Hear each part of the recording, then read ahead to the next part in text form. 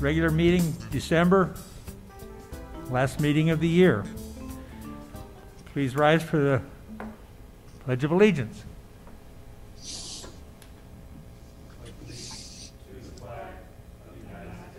States of America and to the republic stands nation under God, liberty. With liberty and justice for all. Okay. First order of business, we have Jerry Barron Jr. is absent tonight. I have his proxy. We have Mike Abb, Jerry Hover, Sandy Fosdick, Chan Sims, and Doug McCash are Zooming. Did I miss anybody? John. Okay. The first order we normally have at this time, changes or additions to the agenda. We have none. Celebrating success. I have something that I would like to say at this time. I would like to recognize all 400 plus employees of the POA, all the way from the part-time summer employees up to and including the COO, who is basically on call 24/7.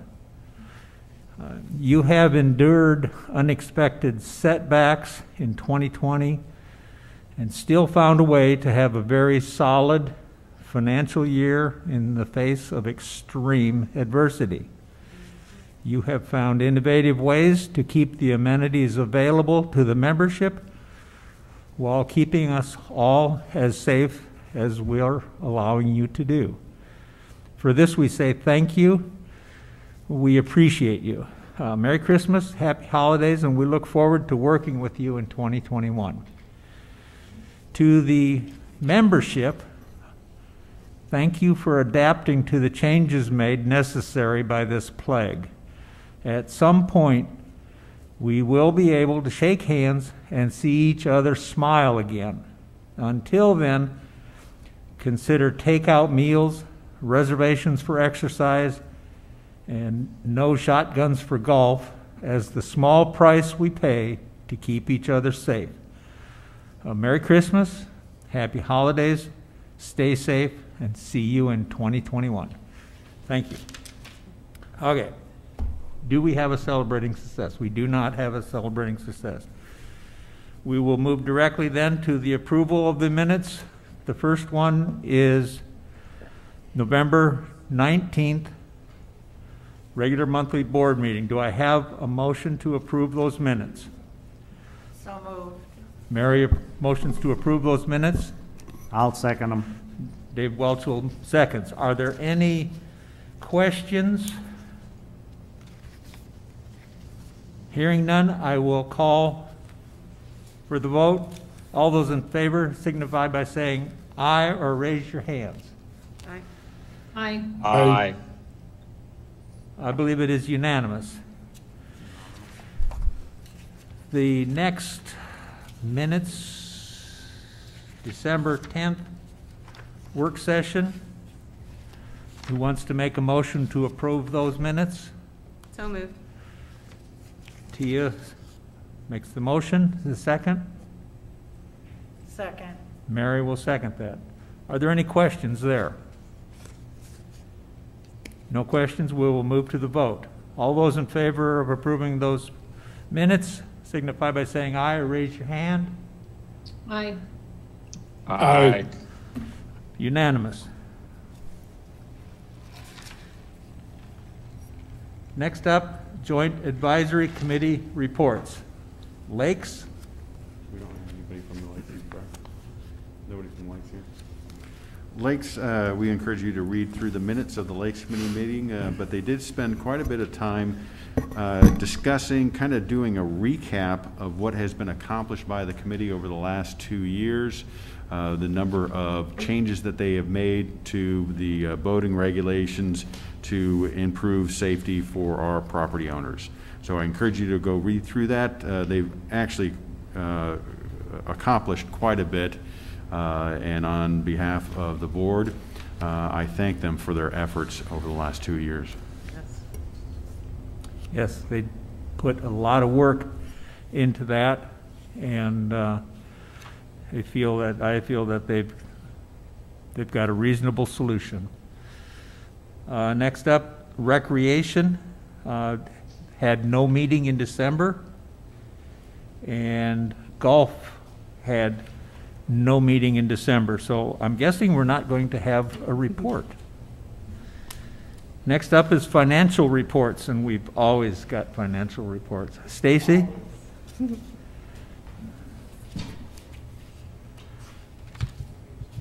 All right, can you hear me? Oh, sorry, it took me. I'm going to step out of the way here so I can pull my mask down. So, mixed it up a little bit this month, coming into year end. We wanted to talk about November, and we'll talk about year to date as well. So we're going to start out with the POA on November, and remember the financial reports are in the presentation, will be on the website. We will also add the additional financials we normally do, but with the board meeting being a week early, those are going to have to follow. So they'll be out there later.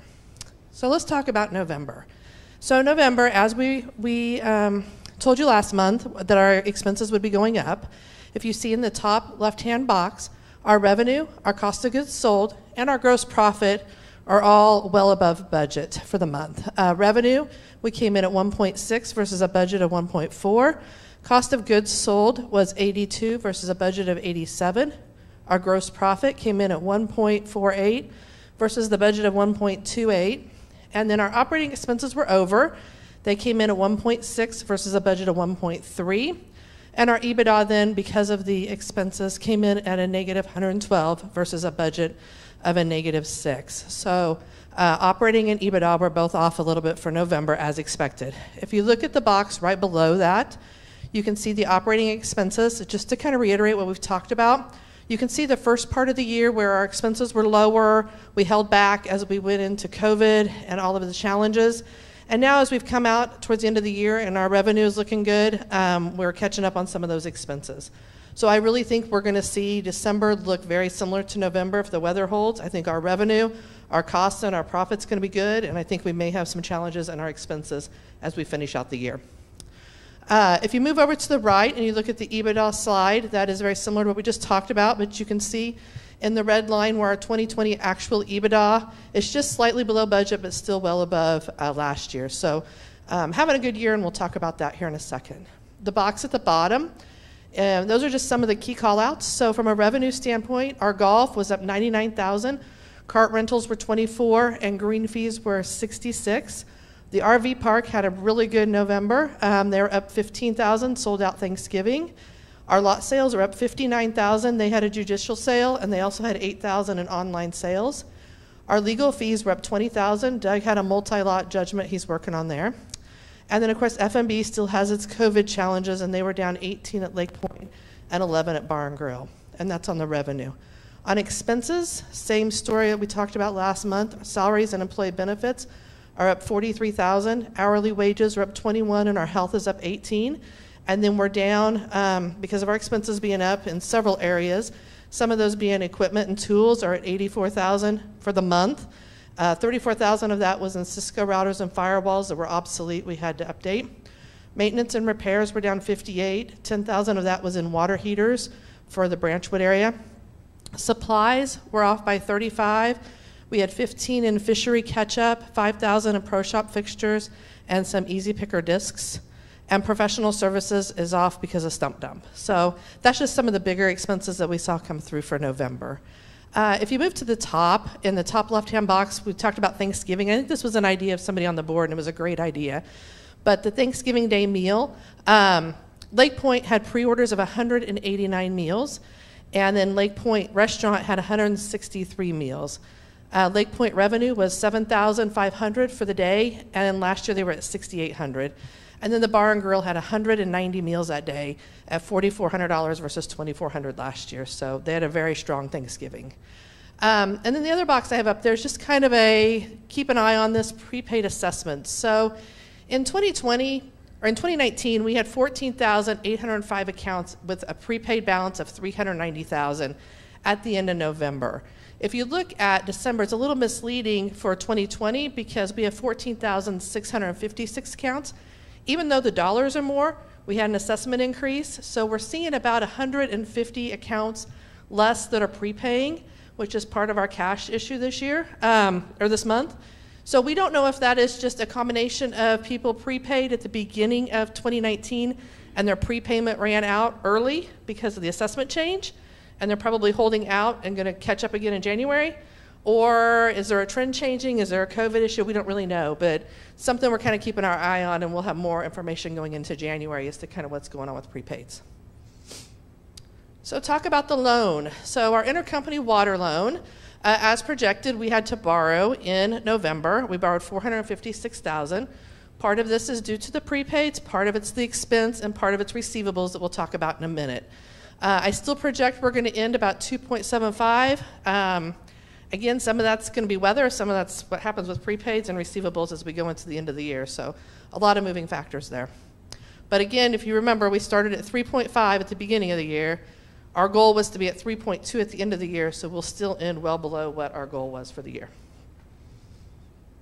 Okay, so November receivables and the cash dashboard. I want to talk about this as just kind of an education, I guess. If you look at the top left-hand corner, or let's look at the bottom left-hand corner first, the accounts receivable aging boxes. You can see our collections team is doing a good job of kind of keeping us current year over year. But then when you go into the buckets of the 60 to 180, 180 to 365, and over 365, you can see how we're increasing each one of those this year compared to last year. A lot of that's COVID, a lot of that's in payments and other things, and a lot of it's just delayed payments. Also, with assessments going up, your receivables go up. So if you have the same number of people, it's just you have more receivables. The issue with it is, if you look at the bad debt expense on the right, you can see September, October, November, our bad debt expense is climbing. So as we move into the 61 to 365 day buckets, we have to start writing off part of our receivables as not being collectible. So we're saying as it ages, we don't have as much that we can collect. So as we move into 2021, my concern is that we could continue to see some of these receivables go up and our bad debt go up and our cash come down because of that. One of the things we're doing, we've talked about this a little bit before, is we have a project going on called the Over 365 bucket, which is the big bucket. Accounting's working with legal, and we've got 2,600 member accounts in that bucket right now. We've reached out to 325 of those just in November. And of the 325, we had a 6% return rate for bad addresses that we're having to work. But we did have 12 payments that were $9,500 in a couple week period there. We had 4 or 5 payment plans, and we now have 17 people that are working with legal to see about relinquishing their lots back to legal so that they can resell them. So there is some wins in that as well, but it is going to be a big project that will keep going over the course of the next year. What's that? We've only been able to reach out so far to 325. We've got a whole list of them. Some of them we haven't heard back from, so we're going to have to go to the next step of going to either outside collections. We're going to make some phone calls first, see if we can get some payment plans, and we just kind of have a progression, and this is just who we've heard from, and so we'll just keep moving through it. Did you have a question? If you don't mind, do we know what percentage of those are resident and non-resident? Most of them, resident, non-resident, no, but I can get that for you. But most of them are lots, It's so. like somebody somewhere else around Yeah. unimproved lots, yeah. And there's a lot of multi-lots in there. Okay, Yeah, okay, yeah. I think all of them pretty much are unimproved lots. okay. Thank you. And so there's probably a good portion of those that are non-residents. It would seem for somebody else is already on that. Yeah. Other issues going on. Right, exactly. So anyway, just kind of an eye-opener of what we got going on. I think it's kind of a late bloomer to the COVID issue that we have possibly, but we'll be watching that next year. And then, of course, you ask, okay, so expenses are up, receivables are up, what's our cash looking like? So the top corner or top box, you'll see that red line is our 2020 cash, and it's continued to climb, no cash issues. October, we were sitting at $5 million. November, we're at $3.8 million, and that's consolidated. We did make the extra $1 million bond payment, and that's what brought us down in November. And so we will see that go out the door. It's actually in our bank account, and we make the payment in January. So that's kind of our receivables. It's just kind of an eye-opener. Just want to make you aware of what's going on. All right, so POA year-to-date numbers. A lot of the same story we've seen before. Our revenue's looking great. We're at 18 million versus the 18,018,245 versus 18,082. Our variance is 163,000. Cost of goods sold, a variance of 128,000. Labor, I broke that out because there's always a little bit of talk about that, but our labor is to the good of 513,000. Our expenses are to the good of 586, and of course EBITDA, which is the bottom line and the big number, we're at a positive 878. So all of those are highlighted in yellow. All of them are positive. We're hitting on all of our numbers coming into year end. So it's a great year. If you look to the right, I just did some call outs on some key ones. Revenue impact, the golf greens are up 343,000 golf overall, and we're down on the KFSM line for our revenue. Our boat registration fees are up 57,000. Our motor boat rentals are up 56. RV storage fees are up 29. Our RV park full service is up 23, and overall the RV income's up 49. Again, same story for the month. Food and beverage is down 352. Facility use is down 74. All of this is with restrictions for COVID in those areas. On the expense side, our total salaries and wages are better than budget by 513,000. Employee benefits are better by 244. Membership, training, and travel is better than 50, and our utilities are better by 107. Some of the areas we're over, kind of the same as always. Professional services, the stump dump is 229 of it. Equipment and tools, again, we had the Cisco routers and firewalls that we talked about a minute ago. Maintenance and repairs, we had an irrigation and pump replacement earlier this year. And then, again, another call out that we do anticipate additional expenses in December. Our payables sitting on the books are still high, and I think some of those will get paid out in December as we close out invoices and projects. So one thing that we added to talk about tonight is capital and where are we at coming into the end of the year. So 2020 capital updates. Our pickleball courts. So I know Joan's on, so she may have extra she wants to add to this. The fencing has been removed, and all the design planning and court layout has been begun, and the contractor and weather has kind of delayed it a little bit, but she's on it, and I know that they're moving forward with it. The country club roof, it's completed, and we're waiting on insurance to finalize that. The Metfield parking lot is complete, and we're finalizing that. And then the Great Plains upgrade, that's accounting software, and then we've delayed that just until after year-end close, that we don't want to try to do them both at the same time. 2020 other projects, we have a couple of those we have going on that we're really, we got the money from the grant, and we're going to talk about the grant in January, but we've used some of the money for these projects. The dog park, one of those, and where the clearing is done, and the fencing is supposed to start next week. And miniature golf, the carpet's received, the bridges are painted, and the features will be delivered by the end of the year. So those are moving forward nicely as well. The last chart I have on here is to the left, and can you go back, Tom? Oh, okay. So anyway, so I worked with the guys, and they went out and got me some pictures, and so the Highlands Clubhouse, it's a deck project they have going on out there right now. Thought it'd be fun to share some pictures, and that's what the deck is looking like. It's done, and it's been added onto the Highlands Clubhouse.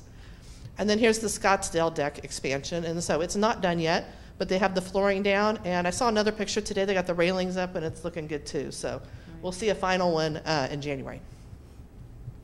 So can you go back 2 slides?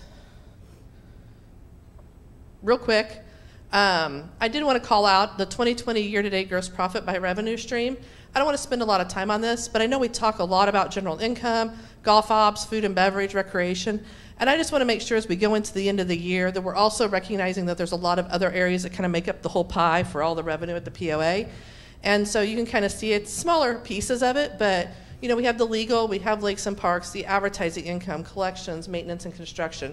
So there's several other pieces in there that don't get talked about a lot, so I just wanted to make sure from an education standpoint for the membership, they see all the pieces of the income that we have going on. Okay, now you can flip through. Okay, water. So moving into water for November. And again, our financials are on the website, so feel free to go out and see those, and we'll have additional financials out there when they're complete. So water for the month of November had a good revenue. Our actuals came in at 759 versus a budget of 715. Our cost of goods sold, our actual was 187 versus budgeted 200. Our gross profit was 572 versus a budget of 515. Operating expense, same story as the POA. Actual was 362 versus a budgeted 234. Project catch-up, you can see it down in the bottom chart as well. Same trend as what we have with the POA. And our EBITDA, actual was 210 versus a budget of 280. So off a little bit on expenses and EBITDA, but you'll see again we're having a strong year when we get there. On the right-hand side, the EBITDA chart's the same as the POA. You can see where our EBITDA for the year for 2020 actual is over the 2019. It's a little under for 2020, but it's still it's solid throughout the year. Not sure what I'm going to do for charts next year because it won't be as pretty in January. And then at the bottom, you can see the revenue and the expenses. So revenue, water sales are up 23, and capital buy-in fees are up 37 for November. Our expenses, fuel and oil, were under budget by $1,000, and employee benefits by 4. And then some of the areas that they were over, supplies, 102. We had water meters and parts. Of course, water sales are up, so expenses are up. Equipment and tools, they had some chop saws and other supplies that they needed. And maintenance and repairs, they needed the pump and repair parts as well. So a couple statistics that Charlie gave me I thought were interesting. Gallons sold through November. In 2020, we had 381, and in 2019, we had 328. And if you look at the top, new water service through November of 19, we had 191, and through November of 2020, we're at 365. And then leaks repaired through November of 19, we had 328, and through November of 2020, we have 381. So the water department's busy. Okay, so let's talk year-to-date for water. So year-to-date revenue, they're over by 1.21 million. Cost of goods is good by 50,000. Labor, they're good by 15. Expenses are a little bit over by 279, but when you look at revenue and what they're doing, it's it's expected. And our EBITDA is up by 981,000, so almost $1 million. So having an outstanding year. The gross profit, we talked a little bit about this, so I thought it'd be kind of a neat picture to look at. But if you look at the gross profit on the bottom, you can see where the gross profit was for 2019, and then the top line is 2020. So the gross profit's consistently been higher in 2020, running in the 70s this year versus in the 60s last year. So big difference. Revenue impact. So water sales are up 537,000, new connections 348, water capital buy-in fees 408, and then gain and loss on surplus are 41. Those are the big ones. Some of the things they're under is intercompany sales. Of course, the POA's utilities are doing good, so their intercompany water is off.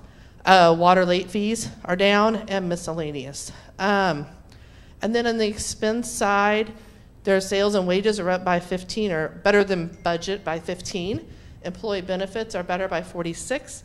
Membership, training, and travel by 8, and fuel and oil by 15.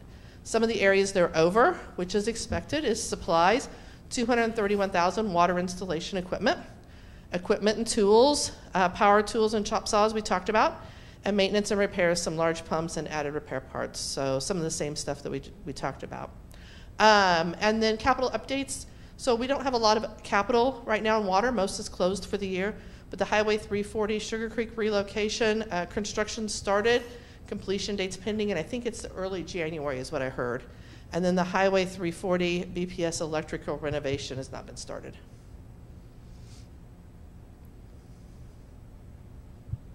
All right, so let's talk a little bit about EBITDA. This is a slide that we've looked at before. As you can see, we've got more departments that are behind on EBITDA. General income, food and beverage, IT, clubhouses, membership, accounting, and communication and marketing. And then you can see the other ones that are well above EBITDA. So, but as a department, water's up by 982, and the POA is up by 878. So consolidated, we're over by 1.9 million. So the last thing, I wanted to end on a holiday note, and I just wanted to make sure everybody remembered that Lake Point is having their Christmas dinner pickup. Pre-order meals by December 18th. Pick up at Lake Point December 23rd from 3 to 7. Don't ask me questions about the menu. That's a Tommy question, but it's roasted turkey and ham, garlic, green beans with red pepper, truffle-infused whipped potatoes, and then, of course, a dessert. So the phone number's on there, and if you haven't ordered, then make sure you do because it will be an outstanding meal. So that's the financials for November. Any questions? I have a question about when you were talking about it just being POA, the first couple slides. Right before that, we talked about a water loan, because November and December, we know we're going to. But then the next slide says we're hitting all of our metrics. So as I'm thinking as a member, I understand that because I look through all of the documents. Right, but as a right. member, how do you help explain that where we can still be doing so great, even though we just said we're borrowing from water? It seems contradictory, but Right. So how do we help from that? a year-to-date perspective, then we are doing. Let me see how I can explain this. We are doing great. If you want to jump in, Tom, feel free. Because we're hitting sales and revenue, we're hitting cost, we're hitting expenses and bottom line. But from a cash perspective, because we have cash going out the door, that's a balance sheet impact. And so, P&L and balance sheet are two separate pieces. And so I guess when you look at the cash you have in the bank compared to what you have going on from a P&L perspective. So also think of it this way. We bring in a large amount of cash early on in the year from the assessments. And then, because a lot of people prepay, and then we also have a lot of people that pay monthly. And then during the summertime, we bring in a tremendous amount of money from golf and all the other amenities. But during the wintertime, during November, we have very limited revenue, but we have still a lot of expenses because we have to operate the place. So that's why we tend to be very cyclical with our cash flow, because there's certain times during the year where our revenue is very high, summertime, a lot of golfers, a lot of people at Blowing Springs, and then there's certain times during the year where it's the opposite of that. And that's what November is. So we're doing very well, and so that's why Stacy was pointing out, our loan was started at 3.5. Our target big was impact. 3.2, and we're actually going to be about 2.728 when we're all done. So we're actually going to beat our goal by $500,000. That's really outstanding. Would it be safe to say that with the history of the past couple of years and what we have to borrow in November, December, we're borrowing less and kind of getting on a track where maybe eventually we won't have to be that cyclical? We could not depend on water? Well, I think we're always going to... Far future. I think that, well, first of all, it's hard to compare to 19 simply because you have the Trafalgar fire expenses dramatically impacting 19. I think we're always going to our cash flow is always going to be cyclical. Now, our goal is to steadily decrease the amount of loan, and we've done that in the 21 budget.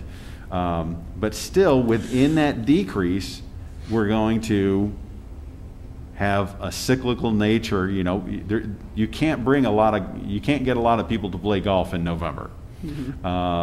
And you don't want to go to people and say, no, don't pay us your assessments in January. Hold on to them all the way till November. You don't want to do that either. You want them to pay in advance and pay on time. And so we're always going to be cyclical in nature. Most businesses are. But our goal is to constantly bring that loan balance down. And that's also why Stacy's focusing on year end. Because of the cyclical nature, to compare one month to another month within a year is really challenging. But to compare year end to year end, that's a fair apples to apples comparison. Then Stacy, I guess my question would be to you. With what you've learned about our finances, do you think we're ever going to get to a point where we can have enough cash to sustain the POA side without water borrowing? Yeah, I think we can. I mean, if you look at what we paid back just this year, I think that there's definitely an opportunity. We were there at one point, and I think we'll get back there. I mean, it's been a great revenue year. I think if you look at your financials and level them out, you'll see that, the borrowing, like Tom said, is very cyclical. We waited on expenses until the end of the year. We were smart. We didn't know what COVID was going to do or anything else. And so we've held and held and held. And so, but I think if you look at it from a flat perspective, absolutely. Okay. So, I mean, I think it might take a couple years, but I think we're definitely on the right track. Okay. Thank you. Absolutely. Any other Do questions? Do I dare make a comment, Tia? I don't really care. We own the water company. I know. And I know that's kind of one of those things we've talked about. We own the water company. Who cares if we borrow money from them? When we borrow money from them, we pay them back at prime or some function or factor of prime. So we own the water company. I really don't care because what we're doing is providing amenities to our people and our residents. Sure, I'd love to see us not have to do that, but I don't care. We own the water company. And if we have to borrow money from them, so be it. And that's just the way we do business. Again, I don't care. That's opening a can of worms that people don't like to hear, but I don't really care about that. We own the water company, and if we need the money, we borrow it from them. We pay them back. And we're paying ourselves interest. So we're making money from our own loans. Does that make any sense? It really does. It really does. I do understand So- it completely. It's just kind of like, do you want to put your Christmas on a credit card, or do you want to save it from January monthly to not have to put it on a That's credit the American way.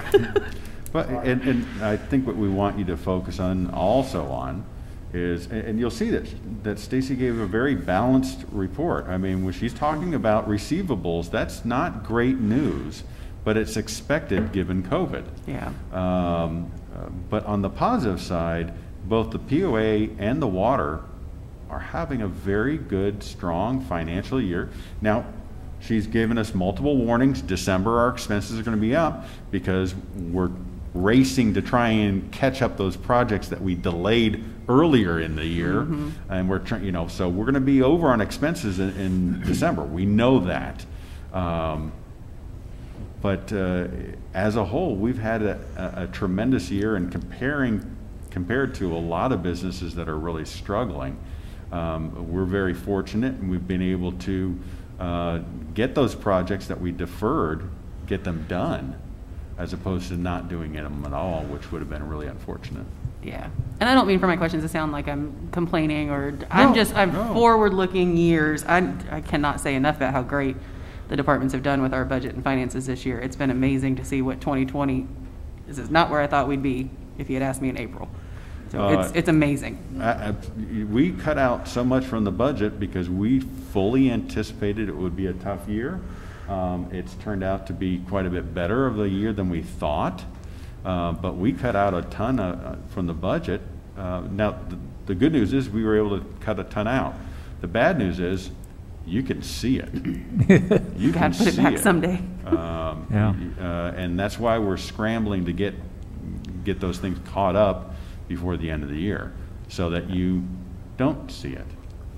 The one item that I'd like to comment on that I've been keeping an eye on is the assessments that are not coming in and what we're doing to pursue that, the efforts that are being made to get our membership up to date, continue to bring down the numbers of non-paying lots. And there are, as Stacy mentioned, there are a number of ongoing efforts, and I'm watching that closely to see how that works out, particularly because of the COVID situation, but just in general because we don't want to have people owning lots who do not want to be members. If they don't want the lot, we do. We have people standing in line who want to buy lots. And, we'll take those lots gladly. So we're trying to reach out to them. She says some of them we don't have current addresses. That's a problem, and it's hard to resolve. But when we can make contact with people, we can work with them. So that's what I'm keeping an eye on. And all those numbers, they're cyclical. I come from a farming background. I understand cash flow and, lean and, boom and bust. So it doesn't bother me at all that we borrow money one time of the year, and another time of the year there's money coming out our ears. It's just a part of life. So that being said, let's move on. We'll I just never have get out one of quick here. comment to Tia's. I wasn't part of this, management team at the beginning of the year when all the decisions were made, But from a financial perspective, they made the right decisions, not knowing what was going to happen this year. And so by holding back on those expenses and by cutting back and not knowing, they did the right thing for the membership. And, you know, now they're trying to do the right thing for the membership and catch up on some of that. But, you know, you do see some big swings, but it absolutely was the right decision this year. Good.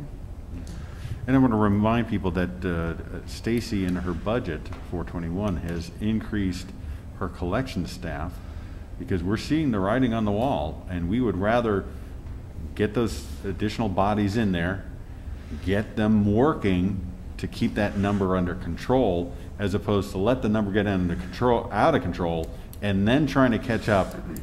It gets so much harder. You know, it's much easier to get a person to get current when they're $200 behind, but when they're $600 or $700 behind, it's so impossible to get them to get current. So we're hitting them early, and that's why we're sending out so many letters on our Project 365. That's really exciting. And one other interesting thing that we saw with the collections, some of the payment plans that we have right now due to COVID, not related to the 365, but people who were paying and are now for whatever reason can't. One of the interesting things that we've come to realize, if we tell them, you know what, just start paying your $37 now. Don't worry about all these months when you weren't working. Let's just start now so you don't fall further behind, and then we'll get a payment plan after the first of the year on what's missing. So, you know, it's kind of an interesting dynamic, but it's really worked, and I think people are kind of feeling relieved from that. So, so hopefully we'll have some catch up there as well. Next item on the agenda Thank you. is the open Can I ask the question forum. first? Comment. Dan. I was wondering, the people that are paying the annual assessments and the annual golf and carts, are they, is that income being recorded in a prepaid and then recorded monthly?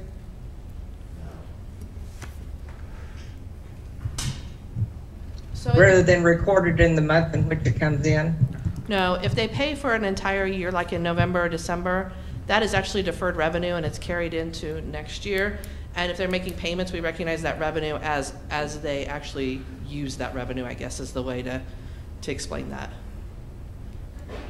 I couldn't understand you. We follow the accrual basis of accounting, so if you prepay in December, let's say you prepay your assessments or you prepay your annual golf membership, we are going to start recognizing that revenue when we earn it in 21.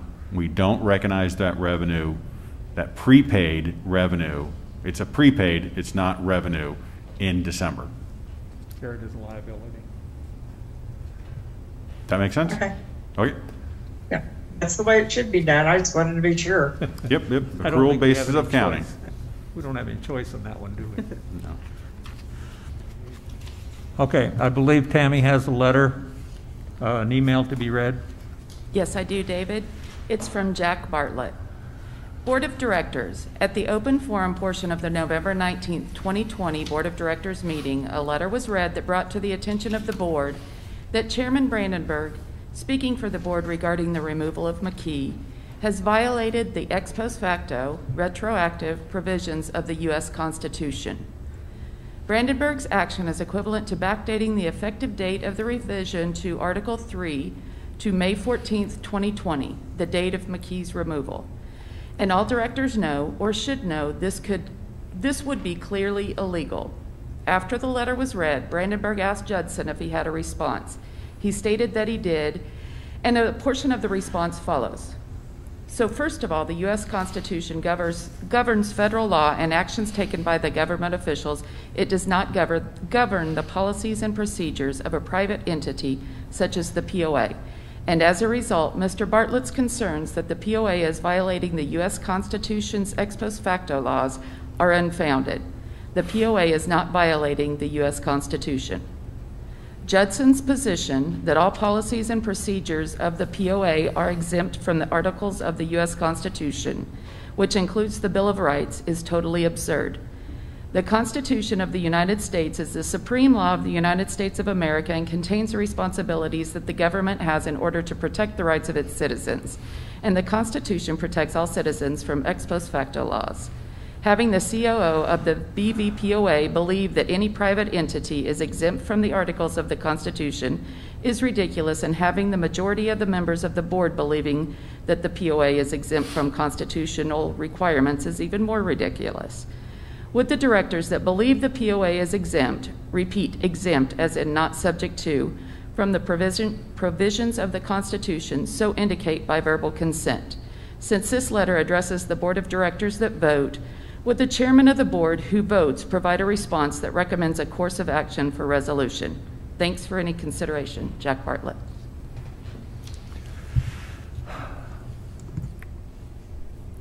Over the last 3 months, Mr. Bartlett has sent multiple emails and letters to the board rehashing effectively the same issue.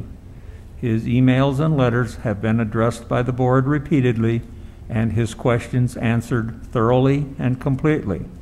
If Mr. Bartlett remains unclear on any issue, I encourage him to reread the numerous responses which have been provided to him. I do not feel any further response is necessary. No one signed up to speak to the board tonight in open forum, so we will move on to the next item, which is a waiver request for the 3-bid requirement. This has to do, excuse me, this has to do with a project for the Kingsdale Pool. Tom, you want to explain? So one of the projects approved for the 21 capital budget is the renovation work of the decking and so forth at Kingsdale Pool. We have a budget of $132,000. And we've talked about similar challenges before where we try and get 3 bids and we struggle to get 3 bids. We contacted 5 companies. 2 submitted bids, one for $182,000 and another one for $132,000. The other 3 companies were unwilling to bid. They felt it was out of their scope of expertise. So we are asking that the board approve that and allow management to move forward, even though we only have 2 bids and we are selecting the lower of the 2 bids. Let me jump in here a minute, Tom. We have a golf project that's ongoing right now, and we're having a similar issue. And I've twisted the arms of a couple of golf contractors to try to get them to bid our project, our tee projects at Highlands and the Country Club. So I understand exactly where you're coming from, and this issue is the same. So I will make a motion to grant a waiver for the 3-bid policy for the Kingsdale Pool renovation project. While 5 companies were asked to submit a bid and only 2 companies ended up submitting a bid, management is recommending we select the lower of the 2 bids submitted. Is there a second? Second. Tia seconds. Is there any discussion on this? Seeing none, I will ask for a vote. All those in favor signify by raising your hand or saying aye. Aye.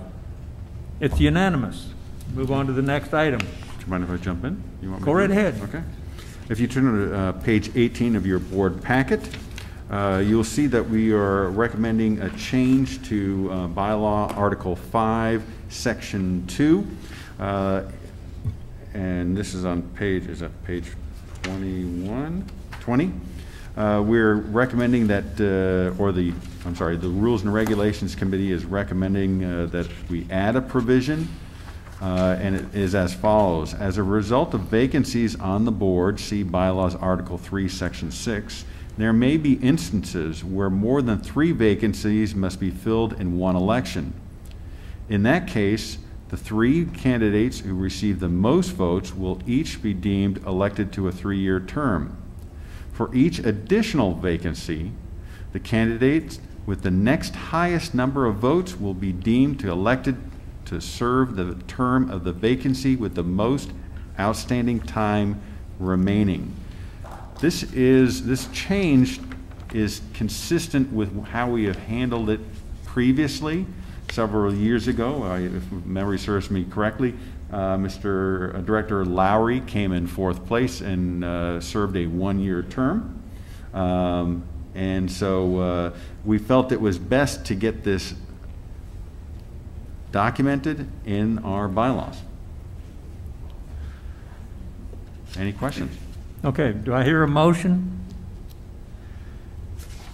This I is- make a motion to approve the changes to bylaws, Article 5, Section 2, as noted. This is the first of 2 required readings. Is there a second? Second. Mary makes a second. Okay, now, open for discussion?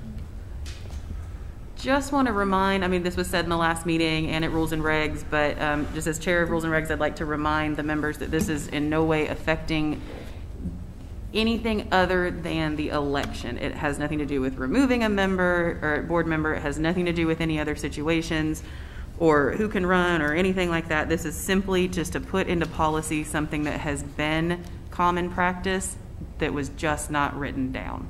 That is all. correct. Hearing no further discussion, I'll call for a vote. All those in favor signify by raising your hand or saying aye. Aye. And nobody opposed? It's passed unanimously. Next up, we have,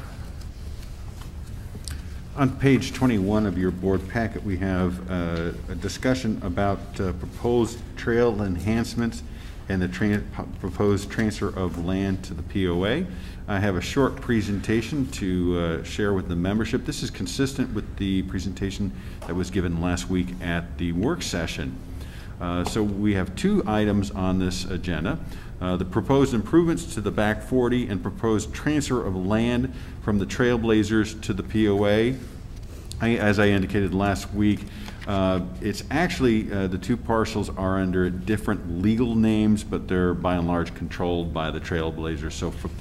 So for simplicity purposes, we're going to refer to it as the Trailblazers. The first one is on the back 40. So what they're proposing is improvements in these 2 particular areas. What they've done is they've learned 2 things since the trails were open on the back 40 in 2016. First off is this section to the left, which is now in the blue and the yellow. That area is not being used quite as much, and they feel that they need to come in, add an additional trail that is very close to the existing one to make improvements to increase the usage. They have trail counters throughout our system, and they're able to track how much usage certain areas are getting used, how much trails are getting used, and they found that this one particular area is just not getting used enough. So they went back in, they did an analysis. Why are mountain bikers and why are hikers not using this area, and what can we do to improve it so they will start using that? So what I particularly like about this is that even though the trails were completed and handed over in 2016, the Trailblazers are coming back years later and going, how do we make this better? You know, we can't assume that we're going to get it perfect on the first try, and how do we take it to the next level? The next change here is I'm going to have you look at the upper right section of the circled area. You'll see a yellow trail added there. And what they've learned in this instance is that having smaller looping areas works really well for mountain bikers and hikers. Having really large loops may work for some people, but most people want a little bit smaller loop. And notice that this really combines the 2 areas. They're both interconnected, because what you'll be able to do is you'll be able to go up through the connector and then down through the flow ride and so forth, and you will treat this as an entire loop. So while they're 2 different sections, it's really they're combined. It's kind of a package deal, if you want to call it that. In addition to the improvements on the back 40, they're proposing that they deed over to the POA 2 parcels of land. The first one on this map is in the upper section in purple, and I'm referring to it as ARCMO South. The second one, which I'll cover second, is Huntley, and it's right next to our current member services or our water department. So we'll cover ARCMO South first. So if you recall, last year the POA sold all of ARCMO, which was 366 acres. This is actually just 33 acres, and you can see that there's already trails on that area. I've walked this area many times. It's a really good trail area. So they're proposing that they grant that over to us, the POA.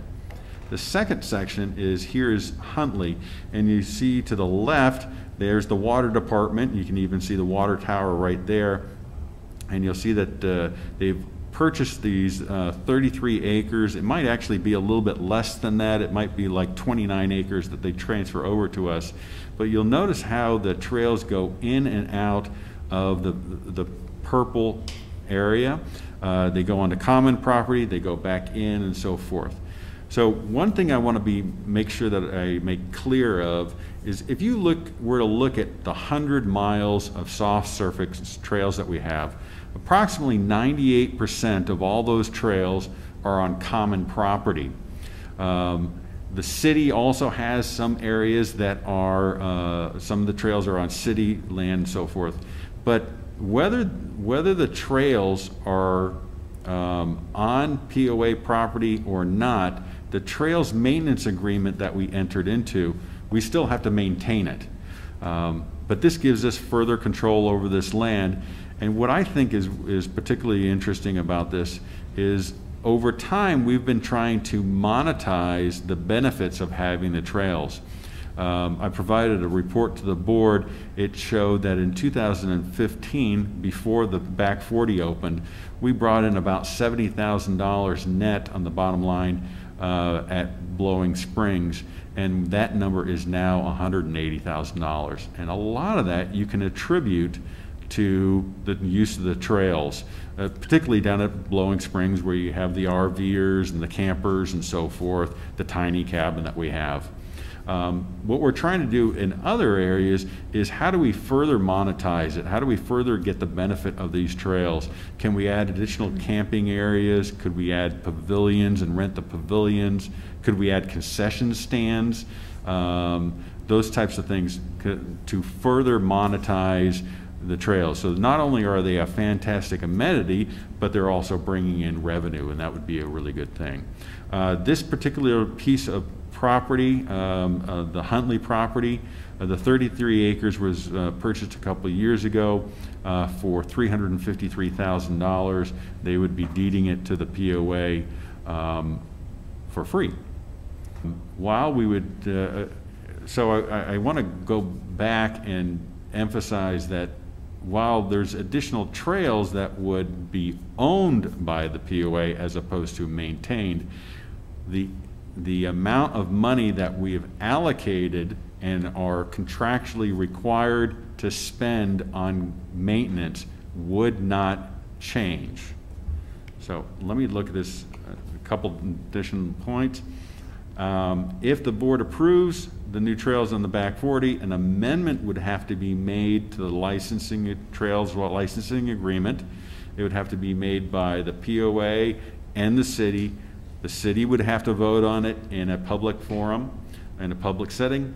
I've had a conversation with the mayor. He indicated that he felt it would go well. Of course, he can't speak for the entire city council. With regards to the trails on ARCMO South and Huntley, once construction has been finalized, we're still going to be spending that $35,000. I tried to emphasize that point just a little bit ago. So it does not increase that $35,000 obligation that we already have. The city also has a similar $35,000 obligation. It does not increase theirs either. If the board were to approve the acceptance of the two parcels, we would also want to go to Cooper and have them authorize those parcels to become common property. There's certain protections when it's common property. We can only sell common property with a vote of the membership. Also, when it's common property, we can then add water, and the Trailblazers would like to add water to Huntley and other locations. I've had a preliminary conversation with Cooper regarding allowing these two parcels to be common property, and it's been a favorable conversation. I mentioned about the drinking water they would like to add at Huntley. We can only do that if it's common property. And finally, we've talked about how this will not increase costs for the POA, and I want to remind people of the 2020 commitment that was made, and quote, aside from current maintenance commitments, no additional commitment of POA funds will be considered for the expansion of trails until at least 2023. So that was straight from the 2020 plan brochure, and you see that this arrangement that is being proposed does not violate the commitment that the board made to the community. Questions? Okay. First, I need a motion. Get a motion on the floor. So I have a motion for the licensing agreement. Who will make that motion? I move that we approve the third amendment to the limited terminable license agreement with the understanding there will be no increase in cost to the POA for a period of at least 3 years. The city of Bella Vista will also have to approve this amendment. Is there a second? I'll second it. David Welch will second. Okay, now is there discussion on this?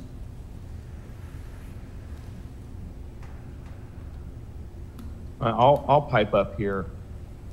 I'm a fan of the trails. I'm a fan of refining the product. I'm a fan of reclaiming sold property and getting it gifted back to us. I think it's benefits all the way around. I know we can find ways to make it sound like, I guess this is a violation of more trails being built. I don't think so. I think this is a refinement of the product, and I feel like it'll be a benefit to that neighborhood and a benefit to the trail system and to the POA as a whole. Anybody else? Yeah, I would like to say something. While there are a lot of people who like the trails, there are also a lot of members who do not like the trails. And everything year after year goes up in price.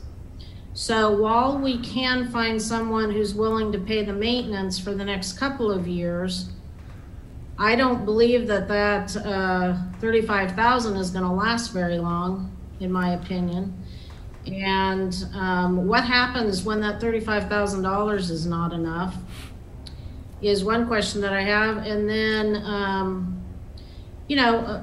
it's nice getting property given to us. However, with the ownership of property comes responsibility and expense. And I think over the next couple of years, we're going to have a lot of challenges that we're facing still with the stump dump fire. So I am opposed to both of these. Sandy, Well, what at expense? this time, we're only talking about the two trails on the east side. Okay, well, I'll repeat myself then again later. Okay. What expense increase are you talking about? Current, like now? I'm talking about in the future, Mary. Okay. You can't add more trails without incurring additional expenses in the future. I understand that by the letter of the law, we're following the 2020 plan by not increasing our expenses today. But down the road, they will increase. But we've made no commitment beyond 3 years. I And know, David, but what are we going to do when that $35,000 is not enough? Are we just going to let the trails deteriorate? I'm just asking the question. Absolutely not. We will not let them deteriorate. We'll handle that when the time comes. We take 1 year at a time, and when 3 years is done, then we'll see what happens. Well, I think I'd like to make 2 points. A couple of comments that Joan has made is when a trail is being used at a very limited basis, it actually costs us more to maintain it. It's cheaper to maintain it when it's being used, and that's what we're trying to accomplish. With regards to the trails maintenance agreement, for each of the sections, we are obligated for $35,000. The city is also obligated for that same amount. Our obligation does not exceed the $35,000. And Joan has found that as we've gone from 40 miles to 100 miles, there's definitely some synergy in that you're able to maintain more mileage for the same amount of money. So while, Sandy, you are correct, I can't predict 10, 15 years into the future, but I can feel very comfortable over the near term, over the next 5 to 6, 7 years, that we're going to be comfortably, the $35,000 will take care of that. And finally, I said there was going to be 2 points. I want to add a third one. What Joan's also been doing is she's been going through and setting us up for the future. We tend to spend a little bit more in the first year and the second year of maintaining a trail system than afterwards, because she's going through removing standing deads, getting them away from the trails and so forth. So she's setting us up for the future. So I think we're going to be, I think we're going to be set for the long haul. I also remember a comment that Joan made about the construction of the many of the trails at this point. The trails are being built a little differently than the original back 40. They're being built to a different standard, and they are more durable, and they're lasting longer. So that's one thing that we might take into consideration, that the newer trails are being built to require less maintenance. So are there any other comments? Yeah, I've just got one. First, to start, I am for these 2 additions. I think they're improvements to areas that are already existing. I've looked at the maps, I've seen it does not encroach on homes. To me, the number one thing to always look at is the member. How does it affect anybody close or whatever's going on next to them? And I didn't see that that is going to affect anybody in these 2 improvements in these areas. I think everybody in this room and anybody watching knows I've been very vocal about trails in the past. Not very fond of them encroaching on homes, not my home, not my friends' homes. I still don't want to see more trails being built. We're not talking about that right now. I just want to make it clear that the reason I support these, this is an improvement to what is already there to help it be maintained better, to help it get more usage, and to make it better for that area. And that I just can't be against. Okay. I think Jerry wanted to say something. Jerry? Yes, has anyone contacted the homeowners along that trail to see what kind of current impact it would have, and when it becomes double the size of what it is currently and increases traffic, have those people been appraised of this? Question? No, we have not.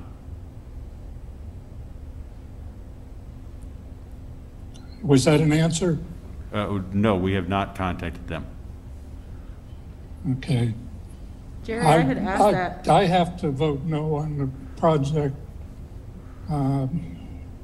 If we haven't contacted the folks, let them know what may be happening and so on. We took an awful lot of heat on the Little Sugar trails because people claimed they didn't know about it. And to me, the agreement is so faulty. There is so much left out of it that should be in it that I have to vote no. I'm sorry. Jerry, I had asked Aaron Rushing in one of our first meetings what the closest to any of the homes these connectors would impact. And I believe he had said, you can correct me if you've had other conversations, that for specifically these few handful of homes on these connectors, I think it was less than 5, it was even close to, nothing encroached closer than 60 yards. Before, we had always been talking 20, and that scared me. That's a little close for comfort. I don't think there's anything closer than 60. So maybe the board wants to discuss later or now at what distance do we contact a homeowner? Because 60 yards to me feels like that's appropriate to not have to contact. And keep in mind, most of these, well, all these areas are in valleys. So they're way down. In most cases, they're 40 to 60 feet below elevation. If you noticed on the topographical map that, you know, they're not up on the top of the ridge where the homes are. The trails are down into the valley. So you got to go down and look over the edge to see them. So, okay, I'm going to ask for a vote. All those in favor of the suggested motion to the third amendment to the limited terminable licensing agreement, signify by saying aye or raise your hand. Aye. 1, 2, 3, 4, 5, 6. Those opposed? 1, 2, 3. Jerry Barron voted no. It passes. The next one up, the proposed transfer of the land to the POA. I need the motion first. Mary, would you read the motion? Sure. I move that we accept the transfer of land from Gordon Hollow Holding LLC, the Arkmo South parcel, and A and 12th Street LLC, the Huntley parcel, to the POA, with the understanding there will be no increase in cost to the POA for a period of at least 3 years. Tia. Second. Tia seconds that. Okay, discussion on this one? I've just got a quick question. You had sent me the parcel numbers earlier today. One of them I looked up that was the Arkmo parcel. It was actually the parcel number for the whole 103 acres. Are they going to be changing something about that parcel? Because we're only talking about 33 of it. Yeah, they'll have to subdivide it. Okay. Yeah, I wasn't trying to, yeah, it is for the entire parcel, at least the Arkansas portion of it, you're correct. But they will divide it, and I assume they'll add an additional parcel number to it. Okay, so everything on the Arkansas side that was sold in Arkmo is included in this? No, okay, so, No. so let's Just go 33 back. acres. Okay, so see how it's like a little L shaped here? Uh-huh.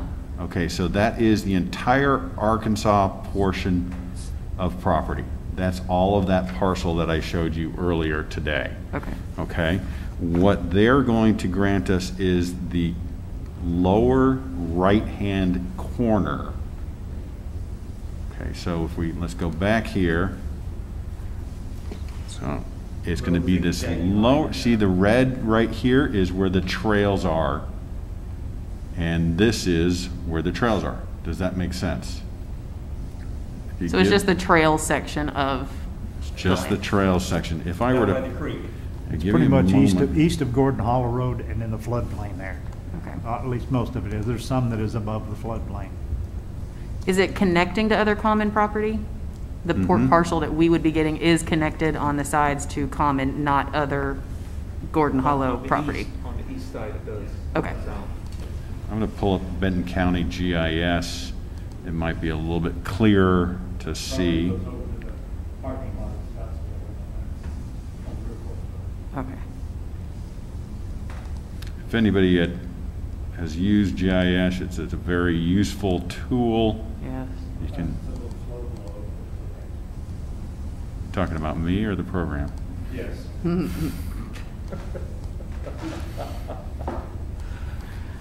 got to be one always.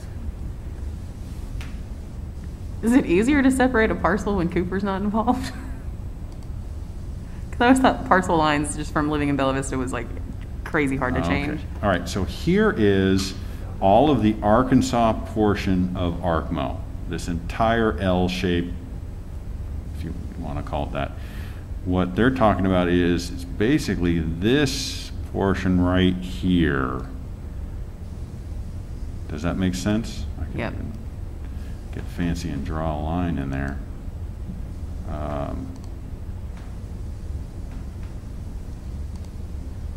Basically, it looks like approximately like that, approximately. And so that gives you an idea. So that's 33 acres. Okay, so they had a lot more ins and outs on that, but it's basically following the line of the trails. When they split that off, it'll have its own big, long number down at the courthouse. Okay. How many acres was that? 33 acres. 0.9. At the Huntley one is 33, but it may turn out to be 29 acres, but they're both about the fairly similar size. Okay. Comments or questions?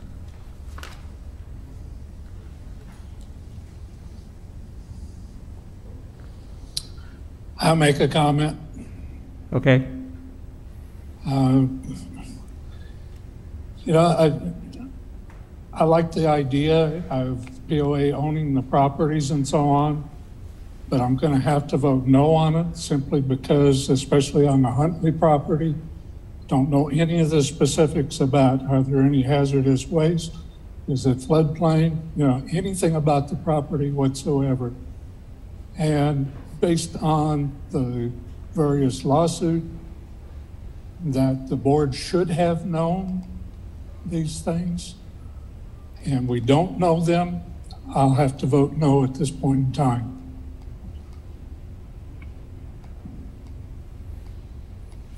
Anybody else? I'll just repeat what I had said previously because I thought we were taking these together. But, you know, like I said, with ownership comes responsibility and expense. And the reason that I was asking earlier in the email about how many miles of trails are on both of the Huntley and the Gordon Hollow properties is because we will eventually have to maintain those. And I just think it would be really nice if we had an opportunity over these next 3 years or 2 years and a few months to see how the trails wear the over 100 miles that we have now and to see where we stand financially. And I mean, I understand their desire to make this POA property because that's the only way to get water there, but I don't understand the reason why we have to acquire the property and the risk. So that's my comment, and you know, that's why I oppose it at this time.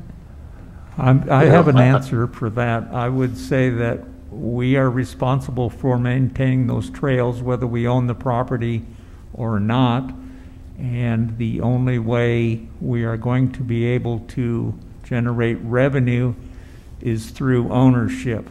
So in my mind, there is no reason not to accept the gift of $300,000+ piece of property. David, sorry, go ahead, Mike. Well, I was just going to say about the maintenance, like I appreciate the concern about the maintenance. The $35,000 thing was a nominal buy-in from the city and the POA to accept the trails. You know, the amount of work, you know, to chop trees and do all this stuff, and it will pale in comparison to the amount of volunteer effort that is taken, already happens every single day on the trails by your neighbors, people that you may not even know, that you claim to like or whatever else, out making Bella Vista beautiful and amazing and maintain those trails because they love and care about them. A myriad of examples you Mike, you're breaking up. in the golf community over the years of people taking it on their own time and dime to do things with maintenance costs. Here's on GIS, it has this helpful feature. So right here, you can see, oops, if I go right there, you'll see there's the parcel right there. And what I've done is I've clicked on the FEMA 100-year flood zone, and you can see, so here is the flood zone. As you can see that, you know, this is Lake Windsor, the water that feeds into there. You can see that it's not marked in that parcel right there. It's pretty hilly right there. It doesn't flood. No, it does not flood. Not anywhere close. Okay. Do we know what their intention is with ARCMO? Things have been so broken up, we can't hardly hear any of the last things that either Mike or Tom said. Mike was breaking up real bad. We had a hard time hearing him here also. Sir, what did you say? If he couldn't hear you, do you want to talk about the floodplain? Jerry, what I've done is I've pulled up on GIS. Here's the parcel right here. I'm going to zoom out just a little bit. What I've done is I've clicked on FEMA, the 100-year flood, and you can see that the area is not marked by FEMA at all. But here's for example, here's what it would look like. The area that feeds into Lake Windsor, you can see that's flood zone. We've commented, T, I think you were about to ask about ARCMO, and you'll see that a large portion of that, ARCMO South, is in the flood zone of the section that we're looking at. Pretty much all of it. Other than this bottom section here, right here. Yeah. Okay, did that answer your question? Do we know what they're going to do with the rest of the sections of ARCMO that are going to connect to what they're gifting us? No. That's a great question. I have not received an answer to that question. I think they're still coming up with ideas. So they're giving us the floodplain part. Well, yeah. I had one more question. David, you indicated that we're responsible for the maintenance of the Huntley and the Gordon Hollow anyway. correct. I don't think I understand that. Are you saying that those parcels are already in our license agreement? No, just the trails. Just the Not trails. the parcels, just the trails. The trails are our responsibility. Have we signed an agreement that says any trails in the entire city that we'll be responsible for? I thought that the other license agreements listed particular parcels. Right. So we do have a trails maintenance agreement for the Little Sugar section, and those trails are included. Do we have any other parcels where the trails are at that are not POA or city-owned? As I indicated earlier, 98% of the trails, 98% of the 100 miles are common property. You have these two sections here. You have a small amount that is on city property. Anything else that they have easements in place, but 98% is common property.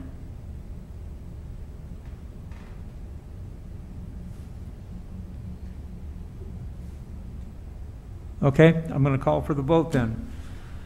All in favor of accepting the transfer of these two pieces of property signify by saying aye or raising your hand. Aye.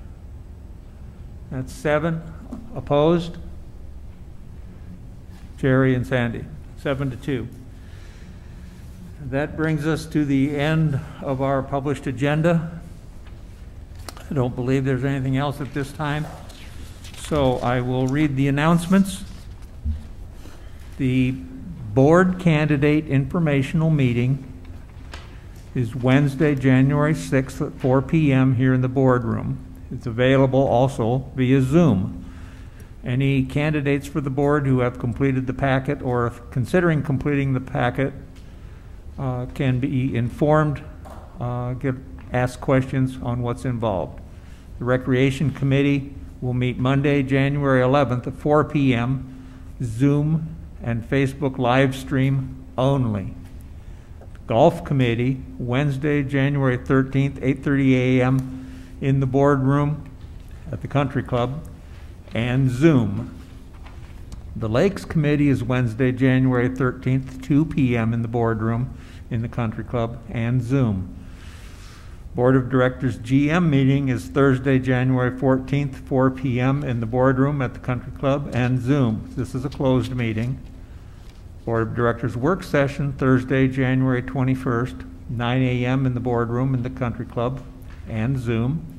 And the January regular monthly meeting and the board candidate lottery drawing, the announcement of the candidates for next year's election, Thursday, January 28th, 6 p.m. here in the boardroom at the Country Club and also via Zoom. Thank you for attending. Have a Merry Christmas. Please stay safe. Merry Christmas.